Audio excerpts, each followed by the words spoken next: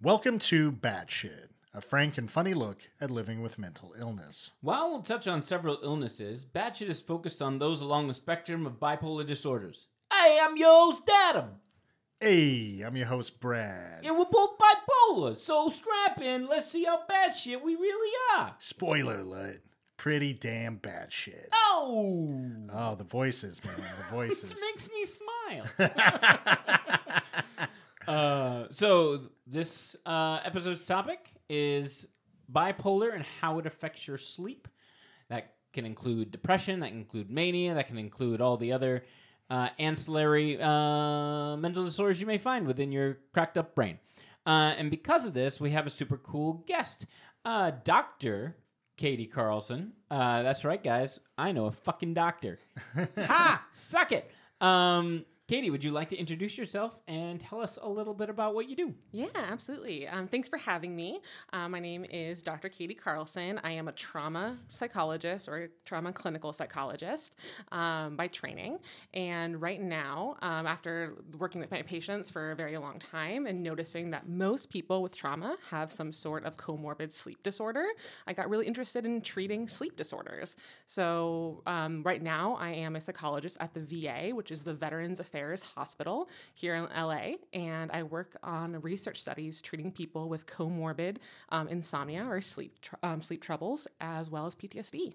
Wow, that's a lot of stuff, Katie. I also specialize in substance use treatment, so catch me anywhere. Oh my God, we're gonna have to have Katie on a bunch of episodes because it covers a whole bunch of topics that we need to talk about.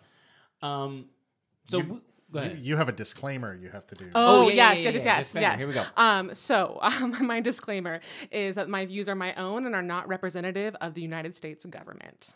There you go. Cool. So now we're in the clear. That's Perfect. the same for us, too. Really? Okay, yeah, it's important. Yeah. I suppose that's true, huh? Yeah. Good God. There's too many. We're not a political podcast. Anything we say on here is non-political.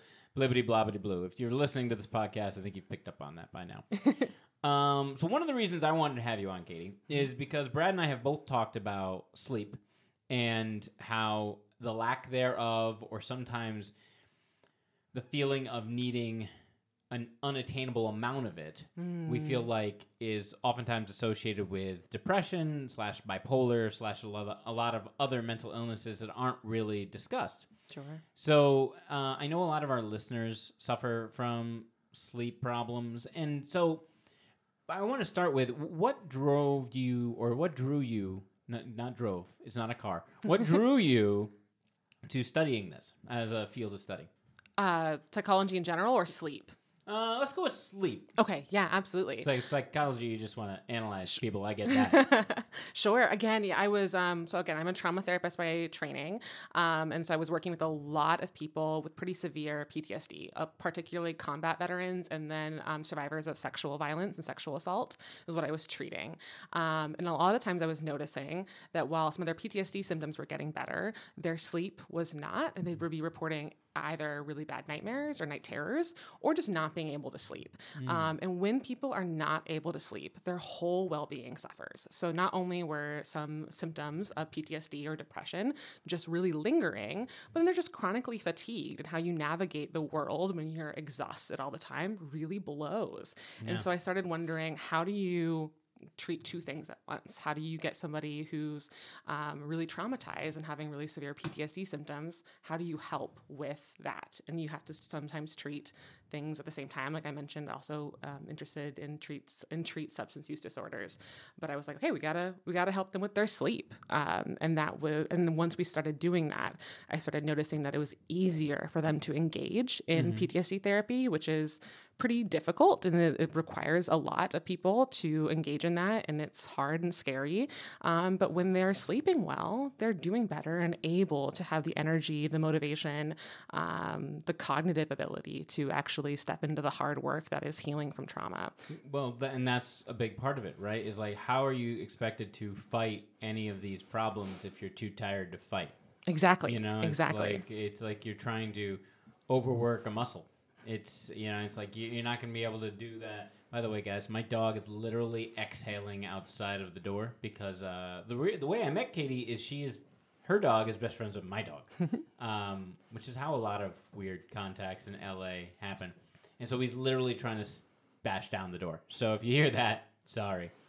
But yeah, that's actually a big thing we talk about on the show, is that there's no solution for this, for any disorder. There's no solution for, being bipolar. You just have to keep fighting. And you need every weapon available to you to fight. And a big part of that is having a rested body and mind. And now sleep deprivation can lead to psychosis, right? Yeah, absolutely can. Yeah. Now, to what degree does a psychosis happen? How much sleep deprivation needs to occur before that, you reach that level? Ooh, so that would be a question that actually I would have to review the literature on to get an exact number, but it would have to be quite a bit over an extended period of time. Yeah. Like if you're only sleeping a few hours a night, that's not going to give you psychosis at any time in the near future. I'm talking if you've gone without sleep 48, 72 hours and do that consistently, weeks, every few weeks, that might lead to psychosis. But otherwise, not having enough sleep any given night is not going to give you psychosis. Do you see psychosis quite a bit in your patients? That's not my area of specialty. I definitely have had patients with that. But once you get to the level of specialization that we do as clinical psychologists, we typically refer out if it's not our exact area. So yes, I've seen it, but not in any expertise capacity. Gotcha. What's interesting with that is you were saying before we started recording that there's not been a lot of research done with sleep amongst bipolar patients. Psychosis is one of the big symptoms that happens usually with bipolar 1, but also sometimes with bipolar 2. But in periods of mania, bipolar 1 patients can go as much as a week without sleep. Absolutely. And I've never seen those two things directly linked in my research. Obviously, I'm not a doctor. But, despite that white coat you're always wearing. But they treat them as two separate symptoms. When to me it seems like the obvious cause and effect is that the psychosis comes from the lack of sleep. Theoretically. Yeah, theoretically, yes. There's so much that can cause psychosis. There's genetic vulnerability to that, actually substance use. A lot of people have their first psychotic episode after indulging in substances, which is a bummer, even if there's just a low dose or recreational. There hasn't been a ton of research linking it exactly to sleep loss or debt, but there is a fine line. That's so much of psychology is in kind of a gray area. And you think about all these are constructs, right? There's something that somebody made up. Looking at these are in the DSM-5 symptom criteria.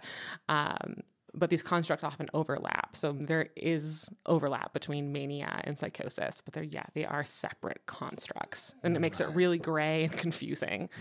Especially for people who don't go to 7 years of graduate school and are trying to live with this, It's hard to understand. And I imagine it's a constantly evolving field of study.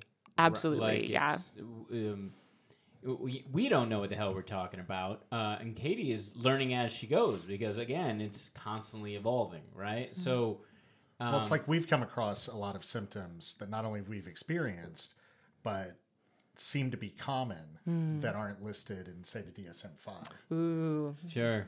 Like memory issues that we've talked about a lot that seem to be incredibly common, but that's not listed as a symptomatic criteria. Yeah. Tell me more. What kind of memory issues? Well, so for instance, I don't remember a majority of my childhood. So we all have those moments in high school and grade school that are, imprinted on our mind for all times. You know what I mean? But aside from those moments, I don't remember my childhood. And I know pretty definitively that I did not have an abusive childhood. I was not abused by my parents. I had a relatively solid upbringing, comfortable enough, but at the same time, can't remember. I also cannot remember my dreams. It feels like I never dreamed. I listened to that on your guys' sleep podcast that you did earlier this year. I remember you saying that. And it's, again, these aren't things that are listed as symptoms, but it's something that we and a lot of our listeners have commented about. Yeah. Do you want to talk about your experience of memory loss, Brad? For me, it occurs during mania. Mm-hmm. Oh, yeah, absolutely. I'll come out of a manic episode, and there are entire days that I don't remember. I have no idea what I did. And that's something I've come across a lot, just finding threads with other people who are bipolar, discussing it. Sure. And it gets kind of scary. I mean, there was a woman I'd read about who had engaged in risky sexual behavior and didn't remember it. Mm-hmm. Right. And that's frightening. It totally Terrifying. is, yeah. Now, this is going to be a very, not a stupid question. There are no stupid questions. How do you get a symptom on the In the DSM? yes, Yeah, absolutely. So the DSM is also constantly evolving and changing. There's been many iterations of it throughout time, but it's committees like most other things. You get a field of experts together who are experts in that disorder and treating that disorder, and they meet and talk about it for typically years. And they debate and talk about it and come up with a list and go from there. So it is quite the undertaking, but there's subcommittees basically that go into making it.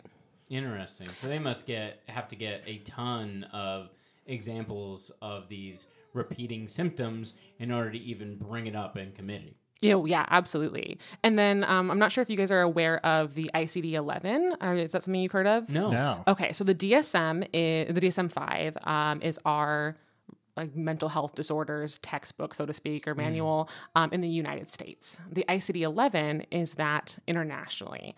So the ICD-11 is what hospitals use. I think if you were to be hospitalized for any reason, that's what's coded. And they use that to actually diagnose and code in your note-taking system. But there's an international, and there's actually a pull in our community in the field of psychology to actually be using the ICD-11 more. And I could see that happening in the next several years. Why do we fucking do that? That's a great question. America first, not listening to the rest of the world. Did you see that Saturday Night Live sketch with George Washington? No. Oh my God, yeah. Yeah. It's basically George Washington. He's got a bunch of soldiers around, and he's like, we're fighting so that we can make sure that we use gallons instead of liters. And then one of the guys is like, how many liters is in a gallon? And no one knows. Yeah, that was a great sketch. Yeah. That's so fucking stupid. It's so infuriating. Yeah, we're not gonna deviate like that. But it's too easy. It's too easy to go down that rabbit hole. It's the ICD-11. Yeah, I can send you guys a link. It's free for everyone to access on the internet. That's great. We can put it in our show notes. Yeah, so absolutely. click on it. Do you find that there's a lot of differences between that and the DSM-5? I actually don't know the differences for bipolar. For trauma, I'm again, that's kind of my area. And sleep, there are some differences, particularly with trauma and I know you guys have talked about complex PTSD or CPTSD on your podcast before. The ICD-11 delves into that, where the DSM doesn't touch complex trauma or CPTSD. Wow. And see, I don't get that. When we had Lauren Malisi on, who has borderline personality disorder, Right. she talked about how a lot of doctors didn't even recognize that she spoke to. I wonder if that's one of the differences between the two. I also wonder is it? I'm sorry, I already forgot. ICD. Is it more comprehensive? Is it more inclusive of smaller symptoms or disorders, or you know what I mean? Yeah, I don't know if I would classify it as more comprehensive necessarily. Maybe I'd have to look more into it. But it definitely expands and changes the criteria for certain disorders. I keep going back to trauma because that's where my house is, and but so the criterion A for what you need to meet to qualify for a diagnosis of PTSD is much more expansive and in the ICD-11. But interesting. Well, you keep mentioning trauma and sleep.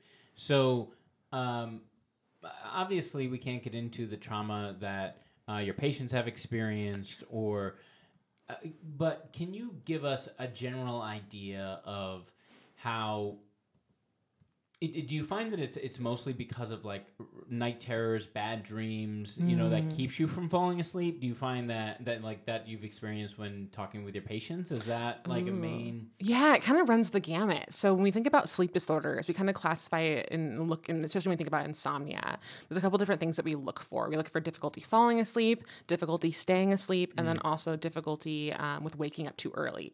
Waking up too early. So if you wake up at like 4 a.m., but you want to get up at 7, and just no matter what, or you wake up at 2 in the morning, but you don't need to be up until 8, and you're just lying there, and there's no possible way you can go back to sleep. That's a version of insomnia as well. Interesting. With my patients with trauma, it kind of runs the whole gamut depending on what their traumatic event was.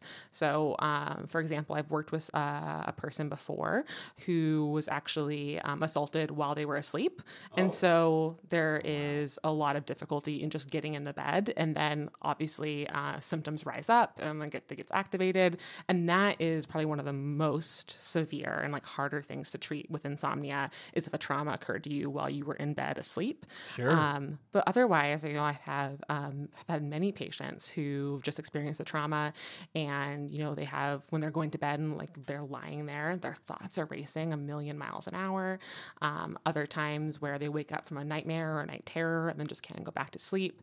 And this is a longer conversation, but what ends up happening for people with sleep problems is that when you stay in bed awake, whether that's lying there and letting your thoughts go and they're kind of just taking you on a journey, or you wake up in the middle of the night and stay in bed awake, our brains are really great at creating an association with things. So your brain creates an association between being in bed and being awake. And then it's kind of like driving on a dirt road. If you drive on the same path on a dirt road over and over and over again, you do that for years, which many people with mental health issues do. Something that's chronic. They've been navigating it for keep years. Driving on dirt roads. You get on a fucking highway. Yeah, come on, move to LA. But basically what happens is you get stuck in the same ruts. Your tires create a rut, takes a pathway, and then it's hard to drive out of that. So your brain creates this association that when you are in bed, you're awake. Maybe some listeners who have sleep issues have noticed that they can fall asleep on the couch really easily, watching TV, and then my wife. And she doesn't listen to this podcast. Maybe I'm on it. And then as soon as you get off the couch and go into bed, wide awake, that's insomnia. And that's your brain saying, hey, it's a really great place to be awake in bed.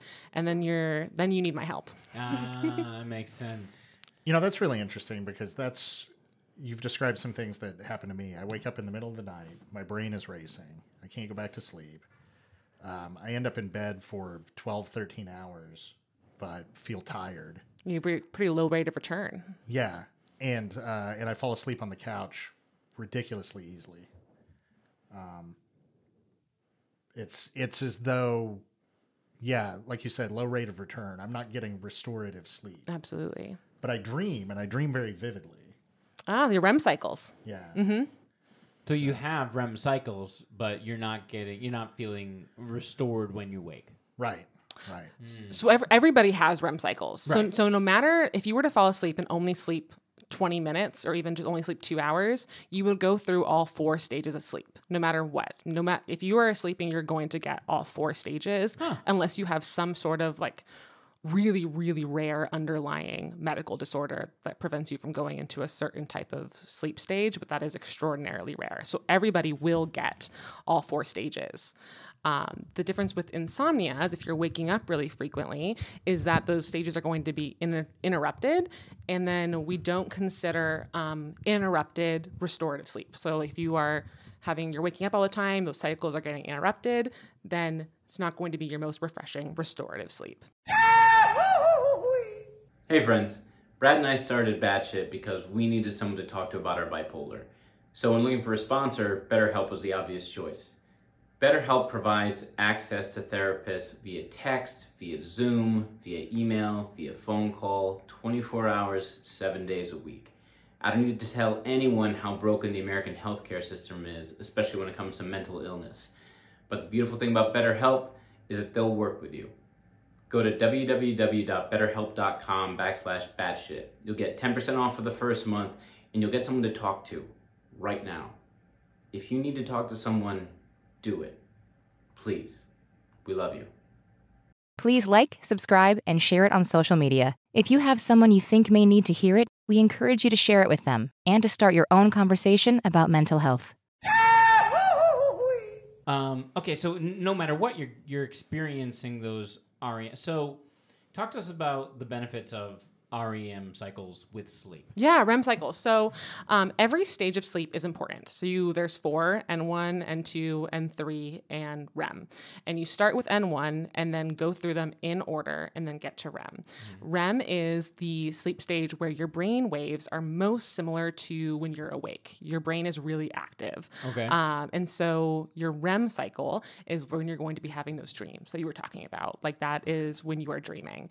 If you've ever seen your partner or your kids sleeping, and their eyes are shut, and you can see their eyes underneath their eyelids moving pretty rapidly.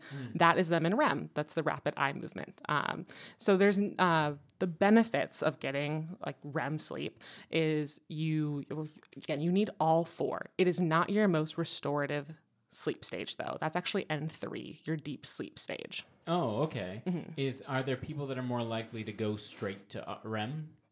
You know what I mean? Not bypass. Obviously, you're not going to bypass it, but spend less time in a deep sleep state. Yeah, absolutely. You can. And I don't know if there's anything that we've quantified that people are going to be less likely. Because you have X, Y, Z, you're more likely to not spend time in N3. We do know that people who have nightmares or night terrors actually spend more time in REM, and therefore they're likely to get more nightmares, more frequent nightmares, and more severe. Actually, the intensity of the nightmares is more frequent or is more intense as well. What about positive dreams? Is it the same situation? They're more likely to spend more time in REM? So this is when we think about nightmares. We don't actually typically study people who are having good dreams. Hey, I mean, they're people too. I know they are. I mean, God, I discriminate. Apparently, get canceled. But no, we're the research is looking at people who are having nightmares, and they're going to have more if they're not getting good sleep. So this is with going back to my trauma background for people, or even thinking about how frightening episodes of mania are. Like you talking about your friend. That can be a very traumatic experience. When people then have nightmares, what ends up happening, or they're not getting good sleep, when they're not rested, when you do sleep, you're going to be spending more time in REM. And it's a really awful catch-22 is you're not feeling well, but you're going to get more nightmares and they're going to be more frequent. Good God. That's awful. Yeah. It's interesting. You're talking about trauma, and Brad came up with this great analogy a couple episodes ago that I just absolutely love.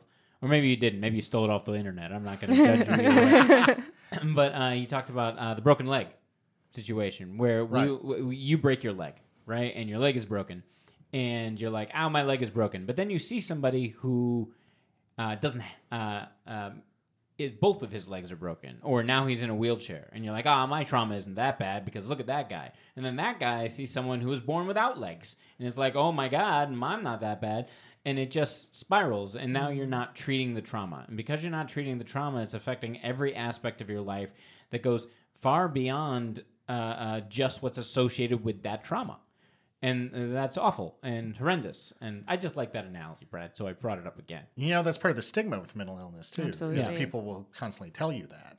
Well, it could be worse. Right, yeah, exactly. Guys, it could totally be worse. You don't have it as bad as this person. Right, think of all the starving kids in the various parts of the world. You know what I mean? It's, and that's BS, you guys. If you feel how you fucking feel, and there's nothing wrong with that. Right. So deal with it. There it is. I've solved your problem. Just deal with it. That's the end of the show, you guys. We're going to sign off. My profession's done. Just fixed it. Just deal with it. Okay, so can you, obviously seeing a therapist, dealing with it head on is the dream, right? That's what you should be doing. Is there anything that people can do to mitigate some of the sleep symptoms that they're having? Yeah, absolutely. You're not going to like them, though. Oh, great. Great. So, yes. I don't like most of what we say, Katie. You should read the comments we get. Oh, great. Okay. Great. Yes, I have a few bullet point take-home things that can help you all sleep better. What I will say, just like any therapy, change is hard, and making changes is difficult. And the recommended treatment for sleep issues or insomnia these days is not medication. It is behavioral. Many of the medications for treating sleep issues are really addictive and have long-term consequences. Right, like melatonin. Like I know. Oh my God, don't get me started on melatonin. Melatonin, because I know kids who are on melatonin, and I'm like, well, that's not I was good. given trazodone Oh yeah, to help with sleep. Yep. And I felt, I haven't taken it in a bit because I felt like it was making me sleep longer, making me groggy, but that actually hasn't changed. Right, So even though I you're not I on go it. back to taking the trazodone. I do feel like my wakeful period in the middle of the night was shorter. Oh, good. While I Okay. was on it. Okay. Yeah. So trazodone, and that can also help with nightmares as well, or that's the hope with the off-label. That one's less, like, I think about addictive, but I think about people who have been taking Ambien for years. If you guys haven't seen it, you should look up the Ambien Walrus comic. It's very, very funny. The Ambien Walrus? The Ambien Walrus, yeah. Big fan. I don't even know what it is, and I'm already a big fan. Yes, basically it's a walrus who's going to take you on an adventure you'll never remember, which is Ambien. Really addictive and really hard to get off of. And we know through actually lots of research now that behavioral intervention is the best way to treat sleep. And I do have something I did want to say about melatonin first before I get into the other ones. You should have seen her teeth grind and her eyes light up with rage the second I mentioned melatonin, everybody. So melatonin, what the caveat is, if something is working for you, do what is working for you. Like, don't change because you hear me, like a random person. But I don't think anybody's ever listened to our podcast and turned their life around. I don't know. I mean, they just sit there and go, "Oh, me too, cool." Okay, cool. But what happens with melatonin is, first of all, it's really not regulated. So there's been a lot of studies recently that have done independent testing of melatonin, where they look at the amount that's in, like, whether that's a gummy or whatever, and it ranges wildly. So you could be getting way under what you think you're taking, but worse, and what happens most frequently, is you're getting way, way, way over the amount that you think that you're taking. And that's actually can kind of be dangerous because melatonin is a hormone and your body is creating the hormone, and then you get all sorts of things that gets disrupted when you're throwing way too much hormones. Well, wait, does that mean that it's not FDA regulated? Of course, yeah. No, it's a supplement. Yeah. Oh, I didn't know that. Oh, yeah. Oh, see, I don't take melatonin. I did not know. Well, I encourage you to not start. But what ends up happening with melatonin is that there's actually a book Matthew Walker wrote. It's called Why We Sleep, that I would recommend. I think I've heard of that book. Yeah, it's a good one. But he gives this great description of melatonin as like if you think of a official, like an Olympic official who's like regulating a track race. The melatonin is the official with the gun that makes the gun go off so people start the race, but it doesn't help you run the race at all. It is a cue for your brain to start producing more melatonin that helps you with your sleep process, but it doesn't help you sleep any better. And importantly, if you are going to take melatonin, you have to take it at least 2 hours before you go to sleep. If you're laying in bed going, God, this isn't happening for me tonight, and then take melatonin, what's going to happen is it's going to start working about 2 to 3 hours later, and you're going to be really groggy in the morning. That's not helpful at all. Yeah. Okay, sorry. So sorry, I got off the track. No, it's all right. We do a lot of tangential links on this show. So please go back to your suggestions. Yeah. So there's a few different ones, and I'll kind of place them into different categories. And I'll talk about sleep hygiene in a moment. But the biggest recommendations that I could give you that will help your sleep is the first one is to have a regular schedule. And by that, I mean a regular wake up time. Sleep is controlled by 2 biological processes in human beings. The first is called your sleep drive, and the other is called your circadian rhythm, otherwise known as your circadian clock or your biological clock. Your sleep drive is basically a hunger for sleep that you accumulate throughout the day. Boiling that down to the longer you are awake, the more you would like to sleep. Your circadian rhythm is a clock in your brain. Basically, it regulates a bunch of different multiple processes inside your body. But if we're thinking about sleep, this clock runs on a 24-hour and 15-minute cycle, and the best thing you can do to help get your circadian rhythm back in line is to wake up at a specific time and keep that time every morning. You don't have to do this necessarily forever, but if you're struggling with sleep issues now, what time you need to wake up at. Like, think about that. Like, for me, it's around 6, and then wake up at 6 every day, no matter how poorly a night of sleep you've had the night before. That will tell your circadian rhythm, because when you have sleep issues as well as other mental health disorders, what happens is those two processes get really out of whack. They get really unaligned, and you need to get them kind of back on track in order to sleep better. Okay. So, biggest cue for your circadian rhythm: have a regular schedule. What that does, if you wake up at the same time every day, it tells your brain to stop producing melatonin, start producing the hormones that kind of keep you alert and awake throughout the day. And actually, as you sit up, it's actually a big cue. The body alignment actually helps your brain cue those biological processes in releasing hormones, as well as getting light in the day. But don't get me started on daylight savings time. Brad, that's one of Brad's, Yes, one of Brad's buttons. Yes. Oh yeah. Wait, so to clarify, not clarify, you said it very well, but to reiterate, so you're saying wake up and get the fuck out of bed. Oh, yeah. Yeah, Yep. Don't just wake up at 8 o'clock and then be like, I did it. Yep. Get Oh, up. you're getting ahead of me with my other recommendations. Oh, damn it. Sorry. I blew You're stealing it. my job. God. So rude I of already you. solved all everyone's mental health issues. Yes. I don't know. I don't know. Yeah. That's what I'm here for. So that's the first one, is to get out of bed at a regular schedule. Regular bedtime is helpful too, but most importantly is a regular wake up time. The other one, so we call it stimulus control, is the medical term for what you just talked about, is not staying in bed while you are awake. It is one of the biggest things you can do. It's kind of like unplugging your computer, plugging it back in again, doing like a hard reboot. I guess I talked earlier about how your brain has created an association with being in bed and being awake. So never, ever, ever stay in bed awake longer than about 15 or 20 minutes or so. If you are lying in bed, whether that's when you're going to sleep or you wake up in the middle of the night and you're having a hard time falling back asleep, first things first, lie quietly, see if that happens. But if it's been about 15 or 20 minutes, get out of bed. And what this is going to do is going to help break that association between your brain and being awake in bed. And what I recommend is just doing some sort of like quiet activity until you're sleepy again. It could be like light housework. It could be watching a familiar TV show, maybe the brightness turned down a little bit, but something until you're sleepy again, and then go back to bed once you feel that tiredness hit, and rinse and repeat if you need to. That's usually the one where my patients tell me that they were cursing my name for a few weeks while I was starting. I'm sure. Yeah. Yes. I mean, like getting my wife off the couch when she's starting to fall asleep is impossible. Oh, yeah. Like I'd have to physically move her. Yeah, Yeah. absolutely.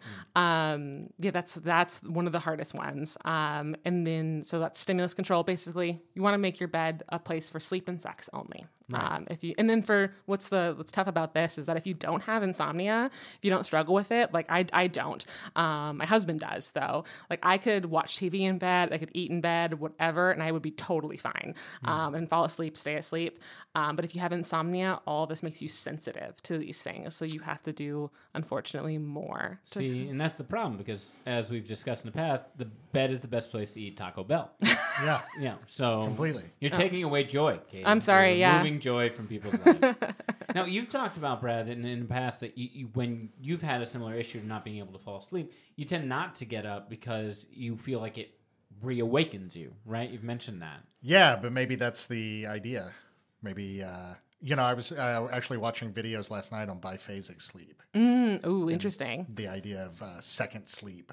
That apparently there's evidence in the historical record that people used to go to sleep. They'd wake up in the middle of the night, get up, do a few things, and then go back to sleep. And they'd call it first sleep and second sleep. And I was kind of wondering about that because I wake up in the middle of the night and I don't know how long I lay there, but it feels like an hour or more. And I've been wondering if maybe I should get up and do something. But of course, the initial things my brain goes to is like turn on the television or play a video game, right? Because that's too stimulating. Yeah, and, it's a fine line, right? Like again, I wouldn't recommend like the latest action movie that's really going to draw you in. But if you have like a background TV show you've seen a bunch of times, turn the brightness down and go for it. Yeah. Okay. Interesting. Yeah. Okay. And of course, I can see why people would curse your name when trying to do this because you're trying to develop a habit, right, Yeah. guys and girls, and that's really hard to do. We've talked about in other episodes developing positive habits, everything from like eating correctly to working out to now Katie's burdening you with sleep. I mean, it's gonna suck, but if it's gonna be better than the alternative.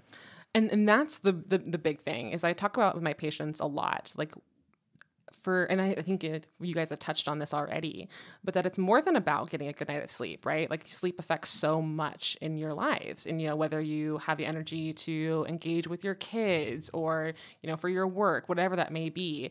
You think about what's most important to you, and then how not sleeping well impacts that.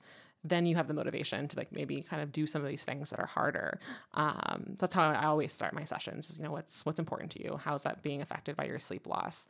And that being said, so the particular brand of like sleep treatment I do, which is the like gold standard recommended, it's called CBTI or cognitive behavioral therapy for insomnia, and it's a 5-session treatment. So I work with just 5 sessions. 5 sessions. So it's kind of sounds like 7-minute abs. You know what I mean? Yeah, Like well, it doesn't. And that's what's amazing about it is like I do PTSD treatment, and it takes people months, if not years, to heal from trauma. Sleep treatment is one of my PTSD is very fulfilling treating that with me, for me. Sleep is something so helpful for me to treat because I get to see people get better and like a fuck ton better in 5 weeks. And their whole lives are changed. And it's pretty, it's really like when I'm stuck in like oh my gosh, this is taking forever for my patients with like really severe PTSD to feel better. Just get over the war. Yeah. Just stop it. Yeah. Yeah. Then I get to go and do some sleep treatment and be like, it works. It's so much better. And it's so like, it helps for like a rainy day as a therapist. But yeah, it's like I get people like, yeah, I didn't like you the first week when you had me doing all this stuff, but week 5, you're my new best friend. And that's pretty incredible to feel. 5 weeks. Wow. That's all. And when you consider you're supposed to spend a third of your life asleep, do your best to fix this. You know what I mean? Yeah. Like you have to. And the fact that you can change that around in such a short amount of time is fantastic. Yeah. I love the irony of this episode that I've been yawning.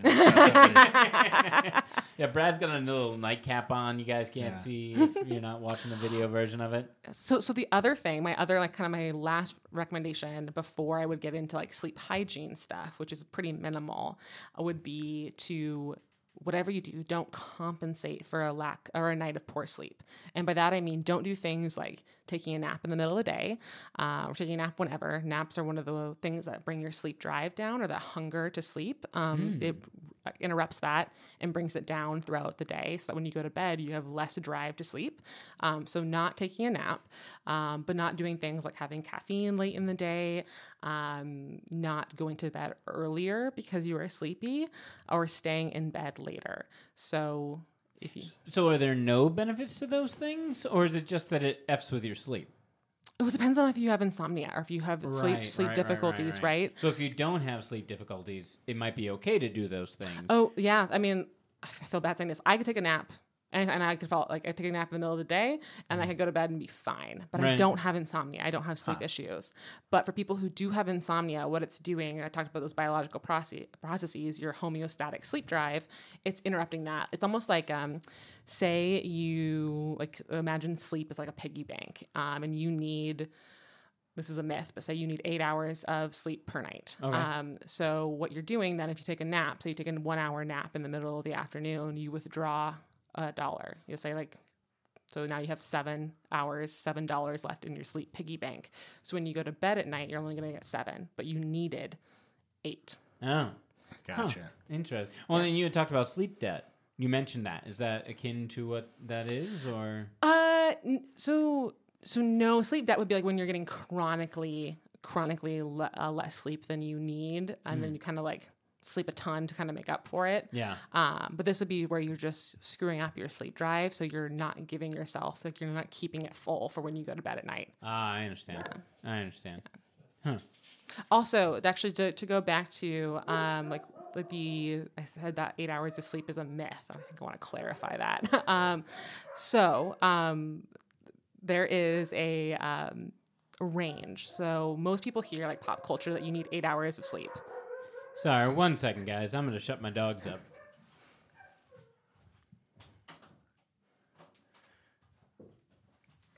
That's how powerful I am. They couldn't see me. I just stood up and they stopped. Sorry. You were saying, Katie. Yeah, no, absolutely. So again, pop culture, it kind of tells you that everybody needs 8 hours of sleep, but it's actually kind of the average, and more people fall in a range from about 6 to 9 hours. It's typically where people fall. Again, what I'll say though is that sometimes mental health disorders will shake that up, but if you're trying and aiming very specifically for 8 hours and it just doesn't feel like it's working for you, that might not be where you fall in that range. Well, how do you discern that then? You come to me, and you, well, the biggest thing, what you do, We're is not vets, Katie. We can't come to you. yes. In a year, I'm going to open a private practice. Cool. Yeah. But what you want to do is track your sleep. There's things called a sleep diary that you can find online for free, and track your sleep. And what you'll see is like you'll be able to track like how much sleep you're getting. And then really all you need to do is figure out, which is like harder said than done, but where do you feel like you feel rested? So if you're starting out with sleep treatment, we also start on this like the smaller end, like 6 hours, and then work your way up. If you hit 7 hours, you're like, oh yeah, I actually feel pretty rested. But you notice that you go to 7.5 or 8, and you're like starting to feel a little groggy.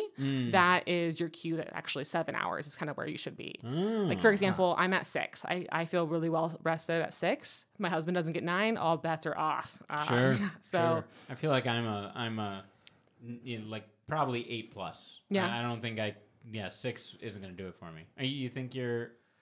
I don't know. It's so difficult to tell because I stay in bed so long. Which, a big part of is the depression.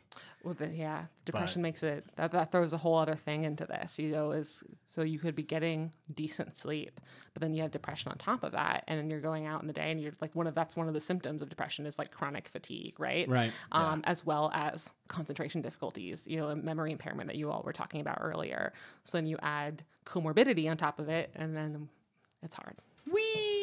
Mental disorder. Yeah, I'm tired, and the best way I can describe it is all the time I feel heavy and slow. Yeah. When I'm trying to move. Yeah, that's absolutely. I always equate it to like you're slogging through a bog. You know what I mean? You're not walking on solid ground. It's more like you're trying to wade through quicksand type of Bog thing. slog. Bog slog. Yeah. You're in a bog slog. That's our new band. I like it. Bog slog.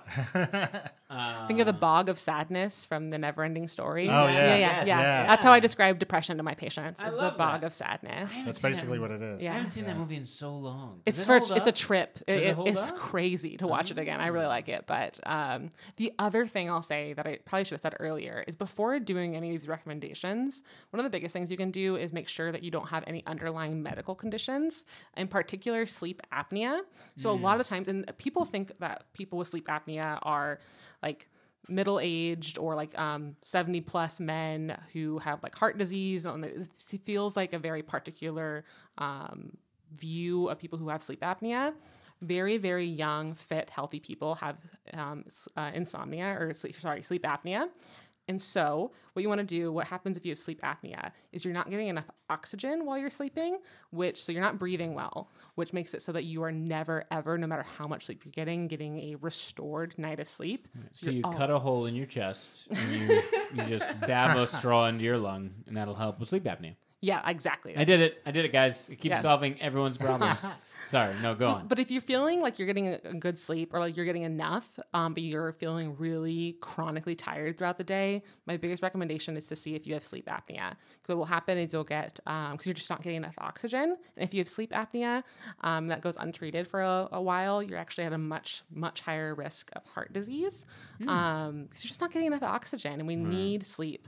So how do you test for sleep apnea? Yeah, do you have to, yes. go to a doctor type of thing? No, so you'll talk to your PCP or your primary care physician, and they will refer you to a sleep study. And usually it'll be first one's like an at-home one where they'll send you home and they like you like hook up things to your fingers and stuff, and they record whether you have, we call them apneic events, which basically means that you stop breathing, and then they diagnose you with sleep apnea.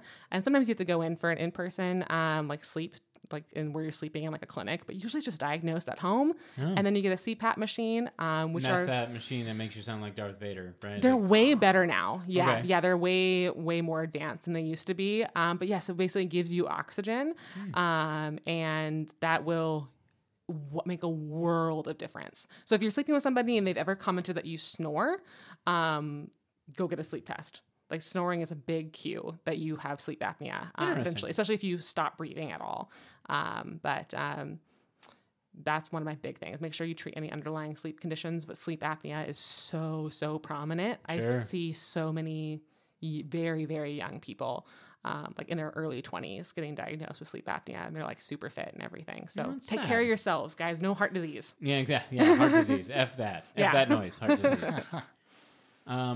Katie, this has been awesome. Brad, do you have any additional questions for Katie? I feel like we could talk to her for hours. Yeah. No, I don't have any additional questions right now. But I'm sure we'll come up with some. yeah, but we'll definitely have you back to talk about this again, because I find sleep to be absolutely fascinating, and the how detrimental it is not to be getting it. You know, it's your body, it's your mind, and we're a podcast that deals with your mind. So if you're not treating your mind with your sleep, you're basically doing yourself a huge disservice. And it's something that, while Katie said that it's 5 weeks and you're going to hate Katie for all 5 weeks. No, just for the first like 1 or 2. All right. All right, we'll give Katie the benefit of the doubt. Well, the first 1 or 2. It's something that you can do that is active, that is going to help you with your diagnosis. That's going to help you with your issues, that it's within your control. You know, and I think that's an illusion that a lot of us have, is when we struggle with sleep, that something's wrong with me, I can't do anything about it. But you can do something about it, as Katie just mentioned. There's a lot of like steps you can take. And if it's something that doesn't require any money, it doesn't require, or I mean, maybe eventually you got to go see Katie and that'll cost some money. But the tips that she suggested don't cost anything, and they're an active way for you to try and help yourself and help those around you if you snore. So, yeah. I have some free apps and everything I can Ooh, give free you guys apps. that you guys can download Go, too. go, go. Free Yeah. apps. I like free apps. What are they? Oh, it's CBTI Coach. It's built for veterans, but you all can use it. It's probably the easiest thing to use. CBTI Coach. Yes, Okay. I can send it to you as well. But that is really easy to help track your sleep, see what's going on, and then start implementing the things I'm recommending. So I can send all that over. But That'd that's be awesome. the big one is CBTI Coach. Yeah, that's super cool. Look at Katie. Oh, and also, if you're noticing racing thoughts while you are falling asleep, my biggest thing is to do a meditation, a mindfulness meditation, particularly the one I would recommend that you can YouTube any free meditation. There's so many on there. It's called Leaves on a Stream, and that is particularly helpful in managing racing thoughts when you're trying to fall asleep. Yeah, so stop listening to all those creepy ASMR people on YouTube and listen to the stream. Awesome. Katie, thank you so much for being on. This was really cool and really fun. I hope to have you on again. Absolutely. All those people out there who are fighting and working on their sleep, keep fighting. Keep fighting. We love you.